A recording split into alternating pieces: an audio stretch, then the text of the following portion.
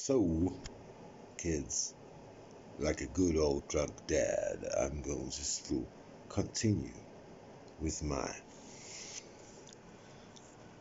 bedtime stories.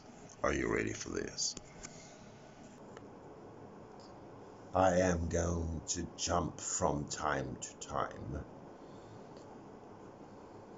because we can.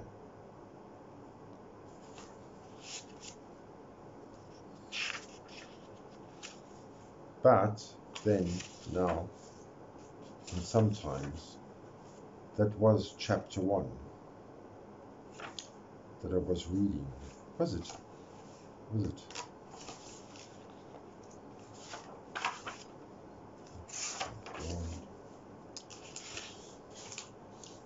Chapter 1, The Lost Secrets. And then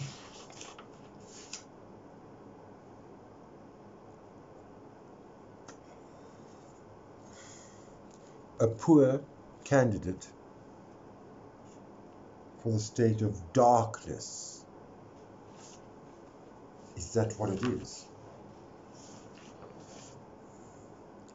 Cheers to the queers, applause to the whores, a huck, huck, huck to a jolly good fuck.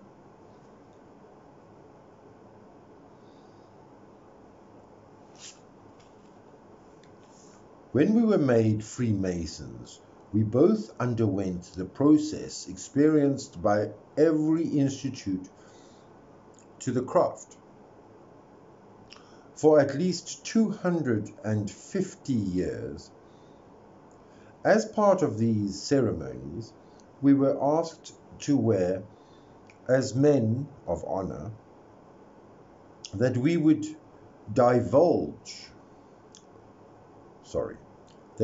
not divulge any of the secrets of Freemasonry to the outside world. And we are very aware of the information we give. Here may be considered by some Masons a betrayal of those secrets. However, the United Grand Lodge of England considers only the means of recognition to be the protected secrets of the order, and no one could falsely pass themselves off as a Freemason after reading this book. It is necessary to explain the rituals of the considerable detail as they form the basis of all our research. Some of these words given are secret identification devices, but we do not point out which words should be used in which circumstances. So we have done our very best to meet the spirit of our vows. In any event, we gave our agreement to maintaining these secrets on the understanding that they would not interfere with our freedom as moral, civil, or religious agents, and were our vows to prevent us sharing such important discoveries as we have now made. They would have most certainly interfered with those freedoms. Dave. Although we joined different lodges several years apart, we recall identical experiences. This is how it felt. We have used delete that. We have used I to stand for both of us. having been interviewed by a panel of past masters,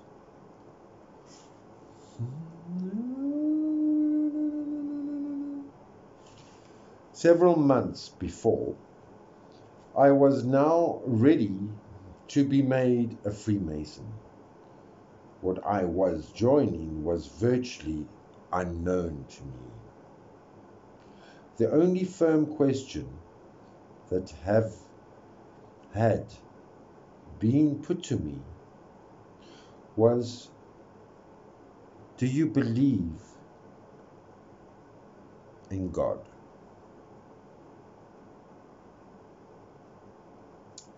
I did, and everything proceeded from there to the point where I was now standing with the guard who was banging with the hilt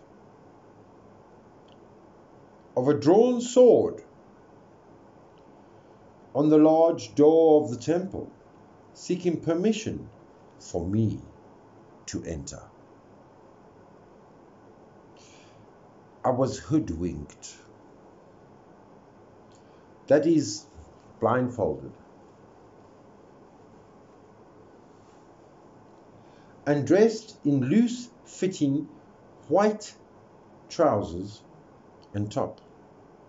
Oh, if I even knew this, I have a top and a trouser like this.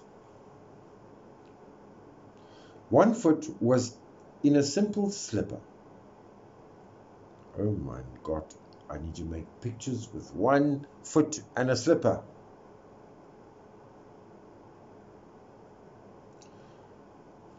This expression is called the slip hood.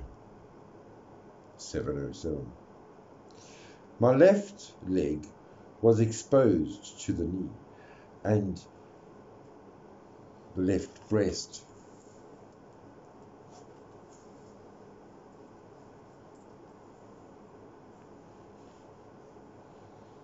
Of the tunic had been drawn aside so that my chest was bared on that side. Unbeknown to me, a hangman's noose had been put around my neck and draped down my back. I'd been relieved of all my metal objects, and I was now ready to be led to the temple. We learned that this mode of dress, the rough smock, was a running noose down the back of my neck, was exactly how the medieval heretic would have been treated by the Inquisition prior to making his confession. I recall how I sensed a large number of people present. I felt very vulnerable.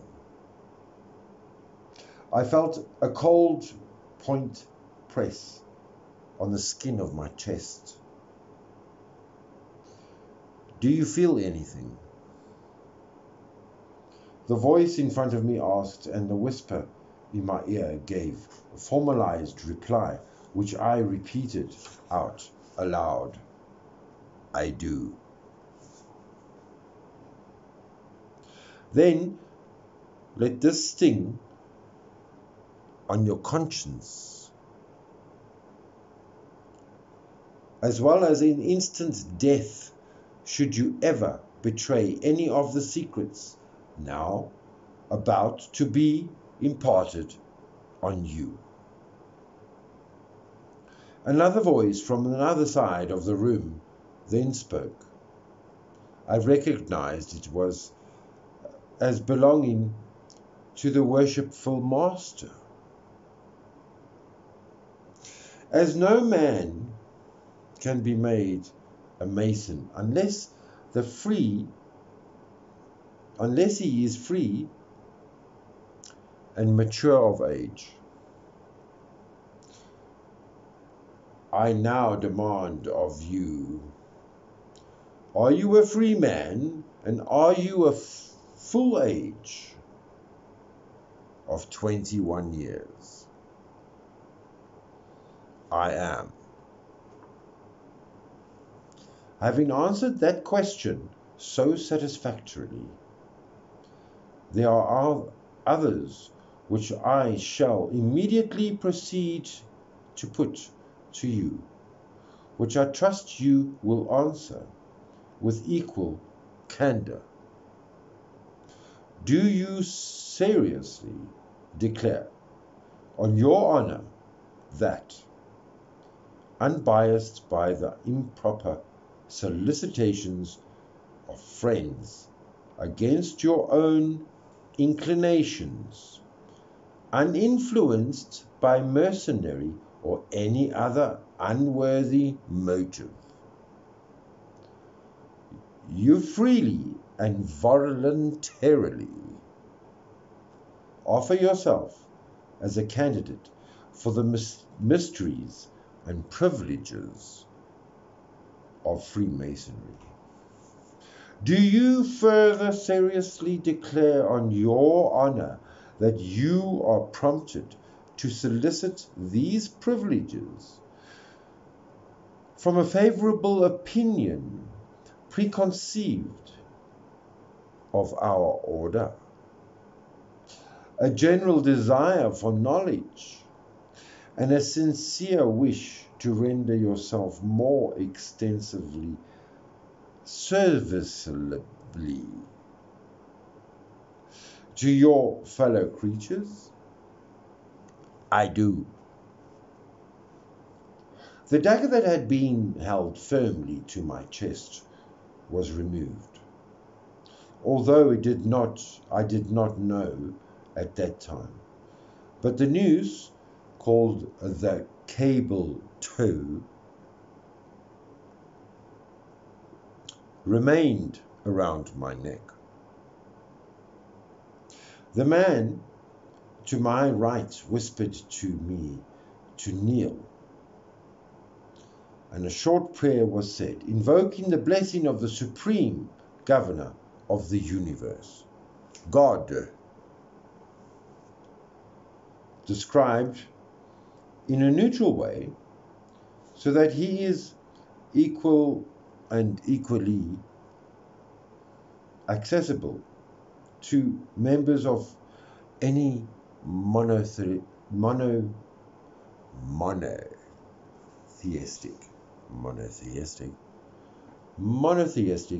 religion. The ceremony produced, with my helper guiding me around the perimeter of the temple, pausing 3 times to introduce me to the poor candidate in a state of darkness.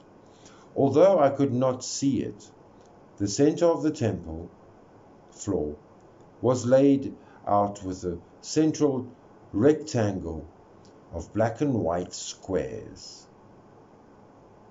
On the eastern edge of the worshipful master's pedestal in the south sat the junior warden, and in the west the senior warden, both the lesser pedestals.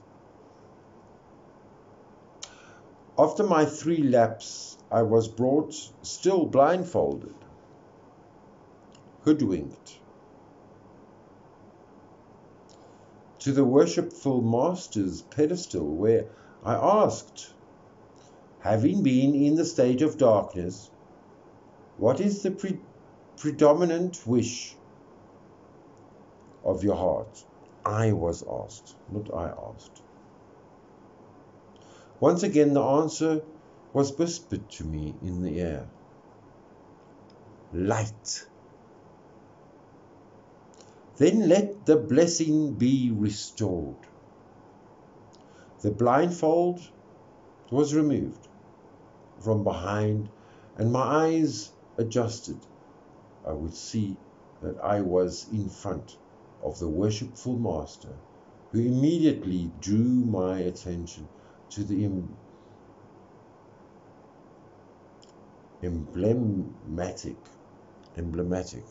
lights of Freemasonry, which were explained as being the volume of the sacred law. For Christian candidates, this is the Bible, the square and the compasses. He then told me that I had now attained the rank of entered apprentice Freemason, the first of 3 degrees through which I would have to pass before being accepted as a full master Mason.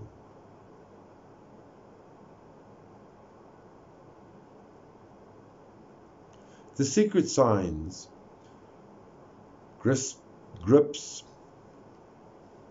passwords, and of the first degree were then explained to me, and I was told that the left-hand pillar of that stood at the porchway of King Solomon's temple was simple significance and a special significance to Templars. And that, I think, I will end this. I thank you for watching. Please like, share, and subscribe if you haven't subscribed yet. Hit the little bell for notifications, and then you can have a little bit of bedtime stories with Lionel Royale. Please comment if you like this or not. Ciao for now. Tot ziens.